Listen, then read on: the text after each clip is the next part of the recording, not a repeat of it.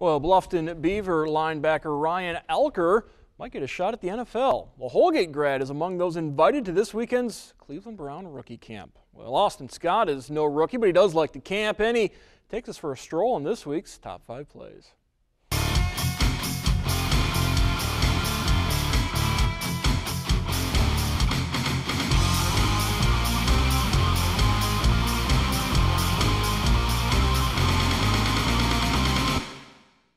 Plenty of chase at number 5 this week as Bath hosts St. Mary's. Chase Rook lifts the fly ball into center field, and Chase Clark gives chase to make the over-the-shoulder grab.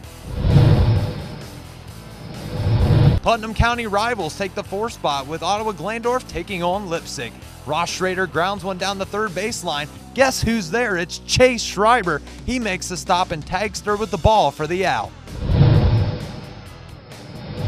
Sectional baseball action at number 3 with Maumee leading Wapakoneta 1-0.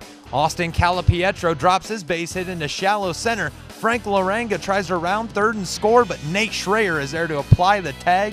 That was a very important out as the Redskins win 2-1. On to the softball diamond for this week's runner-up. Liberty Benton's Sydney Lease runs down a Bath Wildkitten trying to advance to third, but she's not done.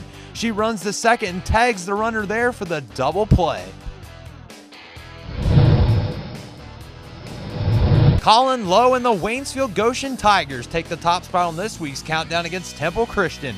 Shallow fly ball into right center. Lowe races in for the diving grab and the out as the Tigers win big 12-4.